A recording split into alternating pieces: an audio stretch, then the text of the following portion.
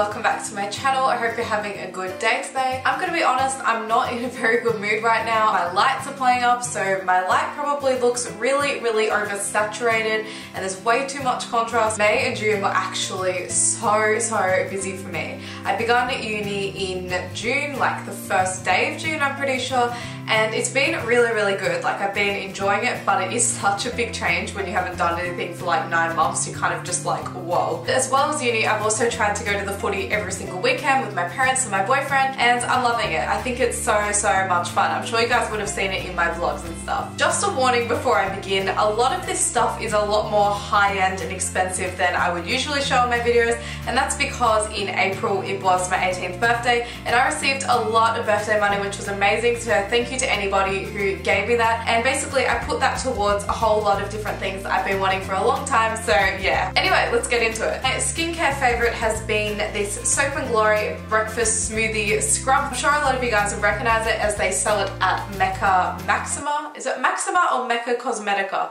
I don't even remember, to be honest. The main reason I bought this was because of the smell, because seriously, that is so amazing to me. That's like every scent that I love in one product. If you're interested, it has oats, sugar, chia, bananas, almonds, honey, and maple syrup. Oh, how good is that? At first, for a while, honestly, I wasn't a huge fan of it. I didn't think it did too much. I thought, yeah, it makes me smell good. But then I was watching Tanya Burr's video and I saw that she applied this to her body before she got in the shower. And at first I was kind of like, wouldn't that hurt? But when I tried it, it didn't hurt my skin. And I have eczema and very sensitive skin, so that's really surprising, and my skin was so much softer because of it. Also, one more thing, I was super happy that this was $16 because I think that is an amazing price. I bought some from the Body Shop, they're like 25, that are probably this big. Hair care wise, I've been loving this hair curler. It is by the brand VANCE Soon, and it is the 19mm Instant Heat Ceramic. I haven't been using it for tight curls, so I don't know how good it will be for that, but I've just been using it for tiny little loose curls. Before I started setting up, I did do a few waves in my hair, and you probably can't tell on camera because it's most likely dropped out since then because I don't use hairspray because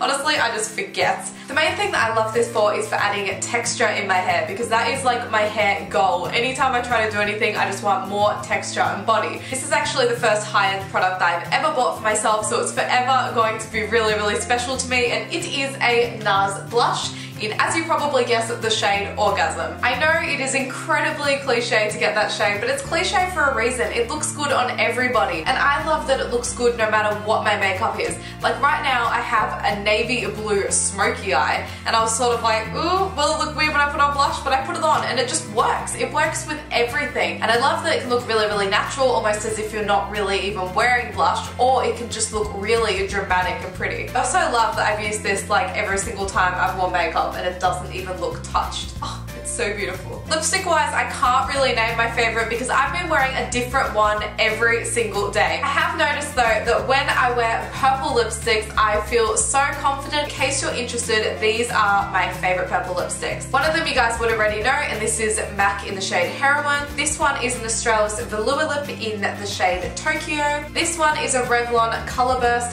Matte Balm, and it's in the shade Shameless. And this one I actually got for $1 at a heatwave sale, but I think they're usually only $3 anyway, and it's by the brand Ultra 3, and it's in the shade Pearly Grey. You can see a theme continuing throughout this video. These are my favorite nail polishes of the last couple of months. As you can probably tell from the packaging, they are both by the same brand, and that is CoverGirl. I never really use nail polishes by makeup brands because I kind of think, oh, it's not their forte, they're not going to be that good, but these are honestly great. I got both of these at different heatwave sales for probably about $3 each. I was so happy when I got this one because at the time I was actually looking out for a light lavender shade. I actually got it on my nails right now in case you're wondering what that is. This is in the shade Lavender, by the way, and this one I was just blown away by the colour, and this is in the shade Violet. Not only did I love the shades of these, but I loved the finish of them too. Something about applying them almost makes them feel expensive. I've actually really been interested in fashion in the last couple of months, and I think a lot of it is to do with the fact that I have the freedom to wear whatever I want to uni. These are just a plaid or a tartan, and I absolutely love these. I think they're about $45 originally, but I got them for $15. I actually got them at the shop Ice. I don't know if Ice is in many places, but I am absolutely obsessed with it at the moment. I do have one strange thing to say about these pants though.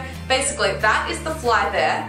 And look what's under here. There's literally just a hole right in not the most flattering spot. And it's not a rip because they're completely seamed up. It's almost like they just forgot to seam those two together. Okay, I have one more fashion favorite. They are these shoes, and I'm sure quite a lot of you guys will recognize these from my vlogs because the first day I tried these on, I got blisters and I was in so much pain. But I absolutely love these now and I actually find them really comfortable. I love the sound they make when I walk. I don't know why, but it makes me feel so much more confident. I've just been obsessed with these and I think they'll even look good with like skirts and dresses, so I can't wait to wear these in summer. This next thing is again something I wanted for such a long period of time, but I didn't have the money, and it is this candle by the brand Aura Sense. Is that how you pronounce it? I'm not sure. It's basically an Australian brand that makes really, really good quality candles in the most amazing scent. I nearly bought one that was caramel, but then I actually smelled this and I liked it more. And it's in the scent Blueberry Muffin. Seriously, like someone's baking like right here. It's so nice. If you're looking for a candle with natural wax, I just read on the bottom that this is, so I recommend these. I'm gonna be honest and admit that I've only lit this once, and that's because I've been trying to use up some of my cheap candles so that I can stock up on more of these. The one time I did light it, I was blown away by the scent. It filled the entire room. Over the last couple of months, I've gotten back into eating sushi, and that may sound really strange if you don't watch all of my videos. I went through this stage where I was just disgusted by sushi. And I remember I started to push myself. I was like, okay,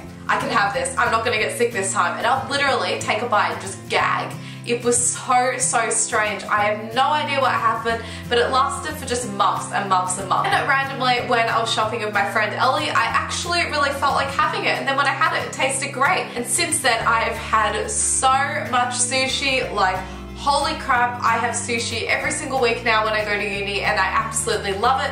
I only have California rolls, and if they're sold out, I just get the ones with avocado. If you are a sushi lover and you love California rolls, what other ones do you eat? Because I would love to try other ones, but I'm sort of scared about stepping out of my comfort zone. That is the question for this video. Please let me know because I'd love to try more. I may have mentioned this in another video, I'm not sure, but I'm absolutely obsessed with it. It is this limited edition tea from T2. I got it over Christmas because they had a whole bunch of sales. If you're like me and you love really refreshing teas, I recommend this so much. It is mainly green tea, but it has basil, spearmint, licorice root, and apple bits. Funny story, I had it like loose in here and it kept falling out, and Mum thought it looked messy, so she put it in a little bag and it actually looks like weed, I swear to God. Does that not look suspicious? My favorite health thing is annoyingly not actually mine, it's my dad's. He's been doing this really cool detox thing lately, which is called Isogenics, and it came with this little blender that looks pretty similar to a NutriBullet. Obviously it's not as powerful, but it pretty much works the same way. I was so happy when he got this because I absolutely love making smoothies. I think it's given me a little bit of a health kick because sometimes I'm just a little bit hungry but not hungry enough to have a meal, so I just whip up one of these and drink it, and it's so good. Once I've been reading actual books, which sounds really odd, but usually my reading things are Yen and Frankie magazines. I have continued to read them, but I think it's kind of pointless showing you guys that every single month. I don't think I've ever read 2 books at the same time because usually I hate it because then you can't really focus on one story. The reason that I could do it this time was because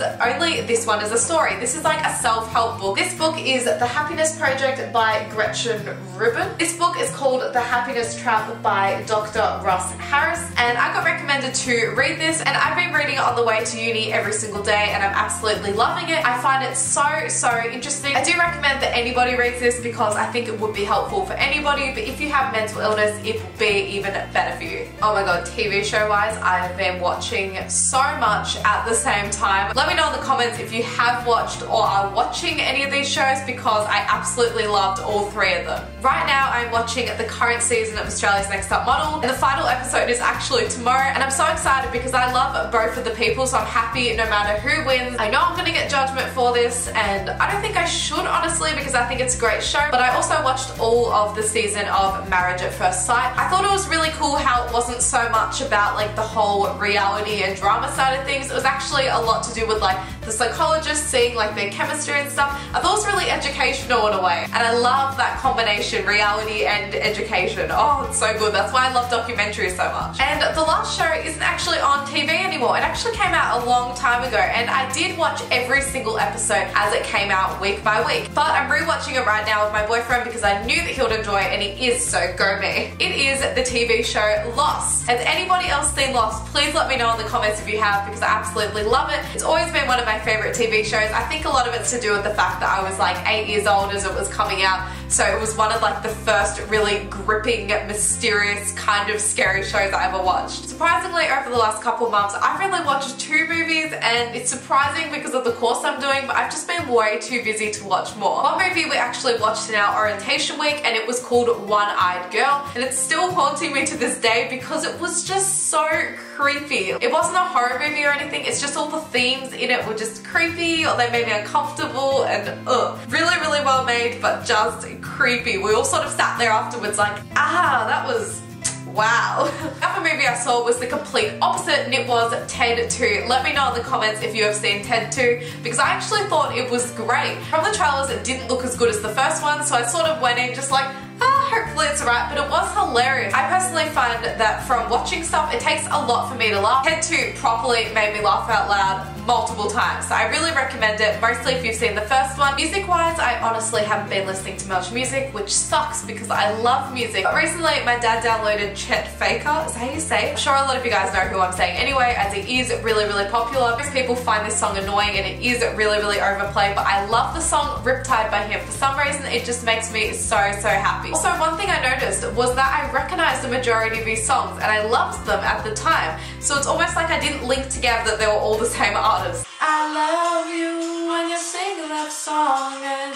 I gotta lump in my throat cause you're gonna sing the words wrong. I apologize for my singing just then. I have a cold at the moment. Game-wise, I do actually have something this month, and it's something I've been playing quite regularly. The game that I've been loving is called Quiz Up. Some of you guys might know it from Tanya Burr. I just realized I've mentioned Tanya Burr twice in this video. We must have a lot in common. We both love Jim Chapman, so I guess that's true too. One thing that I absolutely love about this is the amount of categories it has. Like, it is insane. It even goes into like really particular things inside science, or particular movies or TV shows. There's like 4 different Harry Potter quizzes. It's so, so cool. I also love the fact that you verse people from around the world, and I also think it's a good way to learn new things because you see what the correct answers is, and then you sort of like store that in your memory bank. I recommend that you verse me. You can simply do that just by typing a sheribubble in and like challenging me. I think that's what you do. So that's it for this monthly favorites video. I'd love it if you could give this video a thumbs up, and let me know in the comments what your favorite things were from the last couple of months, and subscribe to my channel if you'd like to see more of me. I promise that everything is usually much better quality, and I'm usually much more awake and happy. Anyway, I'll see you soon. Bye!